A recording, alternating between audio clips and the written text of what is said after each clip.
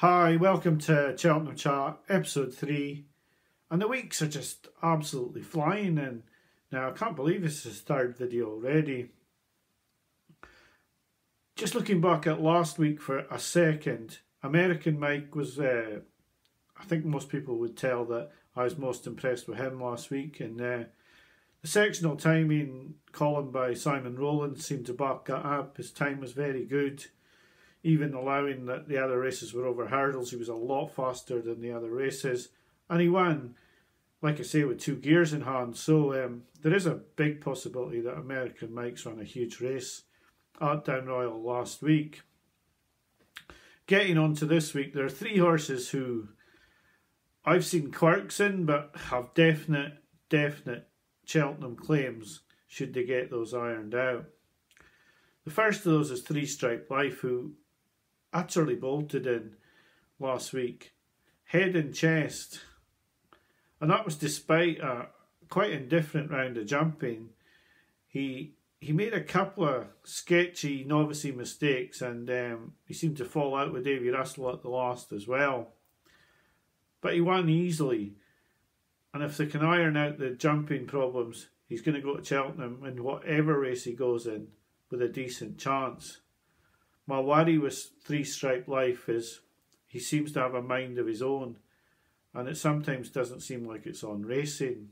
Last season he lost the champion bumper. Before the race had been run, he nearly put Jack Kennedy over the rails. He played up really badly, and his race was over before he went to the start. In the big races you need everything going your way, and 3 Stripe Life finished 4th in that bumper, which is an astounding run considering his race was run before he started. And in this race he seemed to go to his left as they came to the end of the home straight, like he thought he was going back to the paddocks. And this is the sort of quirk that is going to cost 3 Stripe Life in an environment like Cheltenham with a big crowd. If he does show some sort of kink in his armour, it's going to cost him a big race, because the engine's there and the price is very decent as well. It's all about whether 3 Stripe Life is going to lose the race in his head before the race is run. He's a very good prospect, and I'm sure Gordon Elliott will be working hard. Maybe a hood, maybe blinkers, but it's stopping me from backing him. But he's definitely got a huge engine and a lot of ability. It was fairly similar with Ginto. Ginto's a horse that I've heard so much about, and I probably, because I hear so much about him, sort of expect more than what the horse can give, because he's big and he's raw. He's probably a chaser being put into bumpers and hurdles races. He won easily, running away really, and the further he went the better he looked. So what was wrong with Ginto for me? Well, this running out to the right before his hurdles isn't going to do him any good in a grade 1 race.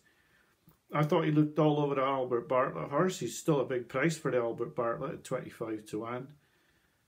But I don't want to see him giving lengths away running out to his right every time he goes to jump a hurdle, because that's not going to win him an Albert Bartlett, no matter how strong a stayer he is.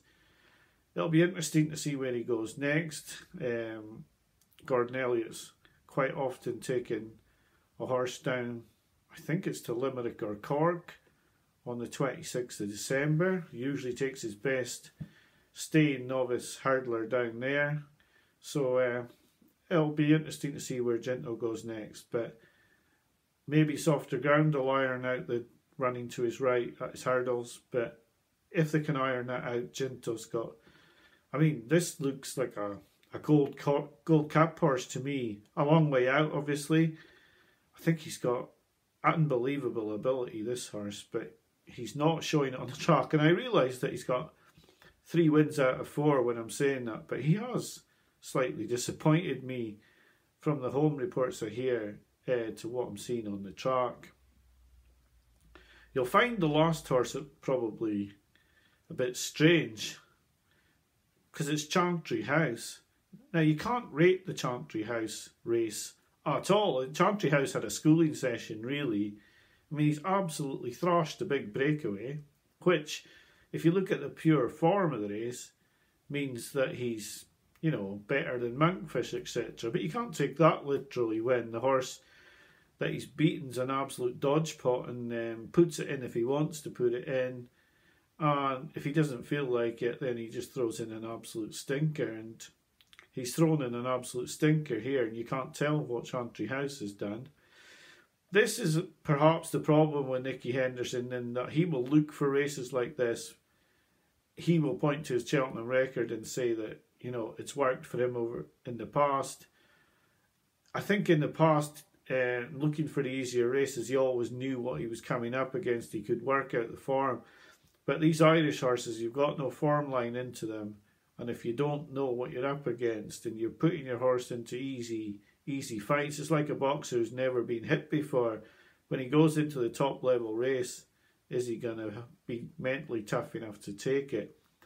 So clearly Chantry House jumped really well, and he will go to the Gold Cup, I'm sure, and he'll have a chance. But I think he needs to face some better rivals, and that worries me, because will Nicky Henderson just keep him away from decent rivals? Other decent winners over the weekend were Utrecht, Mr. Incredible and Eric Bloodaxe. They all need to show that again in a higher level race for me before I would be thinking about a Cheltenham bet on them. And I know that other videos have got lots and lots of bets up already and that I've got none. But well, as I said in the video last week, we're only going to have 7 or 8 bets. And when you're firing that few bullets, then they're precious bullets, and I'm not seeing anything.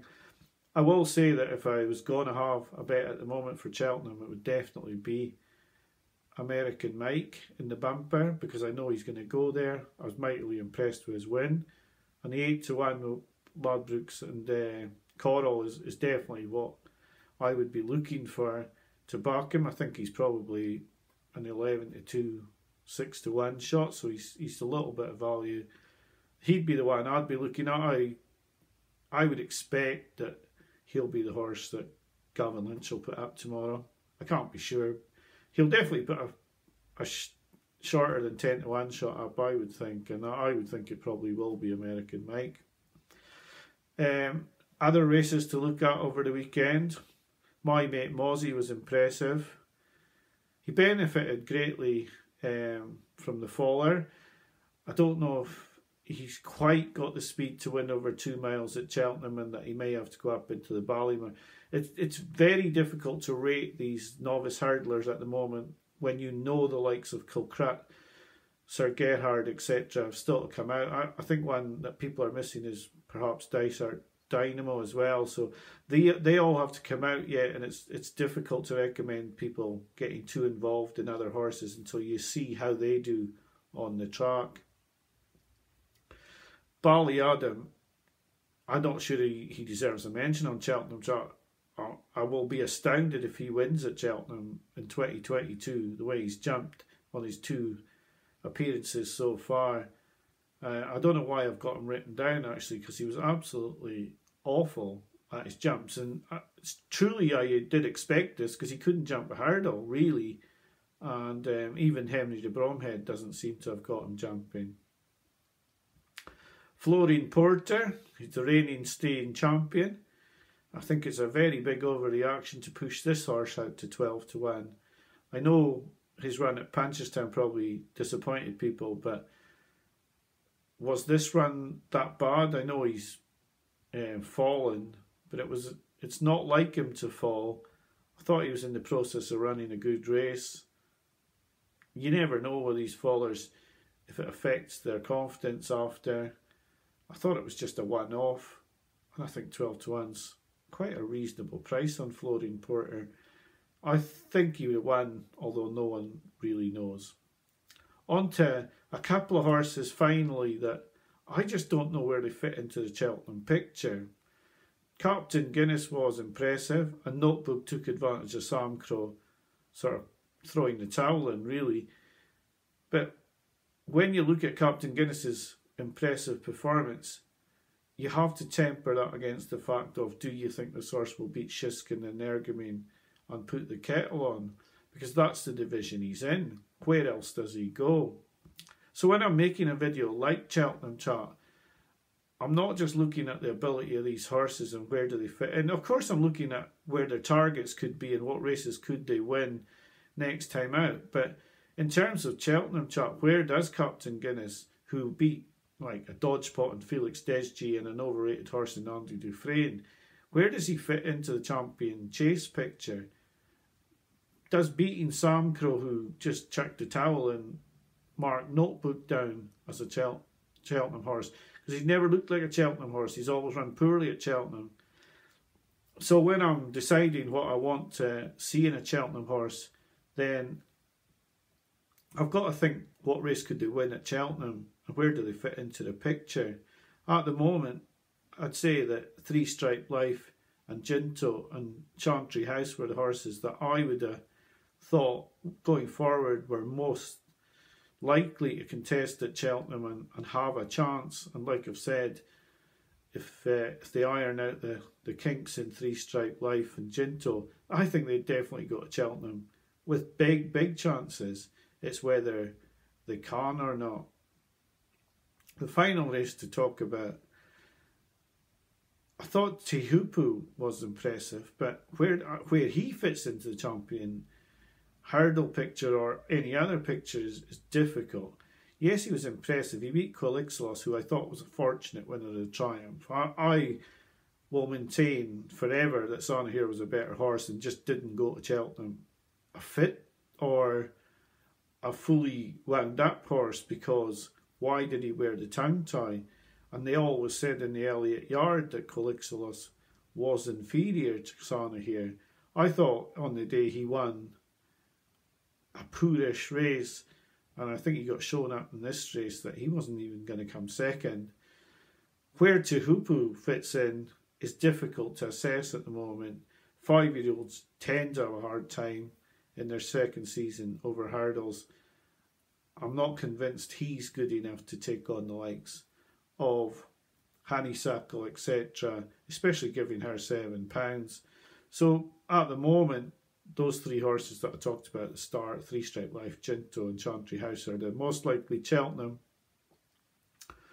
horses from this week. Next weekend we have the November meeting at Cheltenham, the Paddy Power meeting, and hopefully we'll get some clues from that, and hopefully we'll have some exciting racing. I may do a preview video if I fancy a couple of horses enough to put a video up. Then it'll be up on Friday night. Thanks so much to everyone who's watching Cheltenham Chat at the moment. We're getting nearly the viewing numbers of 1,000 per week, which is really good for my videos. We are still a small channel. I try to be as honest and as transparent as I can be. All the videos are there. I honestly have put the bets off. The videos are there to prove it. There's no skullduggery. The prices are available and the stakes are on all the videos. So going forward, I hope you all have a good meeting at Cheltenham over the weekend. And if you have any potential bets that you want to talk about, put them in the comments. There was no silly comments last week from the certain individuals, so hopefully we can continue that and we can have proper discussions on the channel. And I'll pose you one question before I go, because looking at last year's festival, if things had been different, and we can talk about that all we want, but the fact is that if things had been different, Calantra House would have actually put out the most winners at the Cheltenham Festival last year, because he would have had 6 and Willie Mullins and Henry de Bromhead would have had 5 each. But do you think Sir Gerhard would have won the champion bumper if he'd come out of Calantra House? That's a question that hypothetically has been doing my head in for the 6 months since the race. And I think you can all see what I'm getting at. But when you think about it like that, you can put your comments below. Do you think Sir Gerhard would have won the champion bumper if he'd gone to that race from Culantry House and Kilcrat had gone from Close Sutton. So I'll leave you with that. It's 15 minutes now. Hopefully you've stayed and watched the entire video. Thanks for watching. Have a great week and I'll be back to you next week. Bye for now.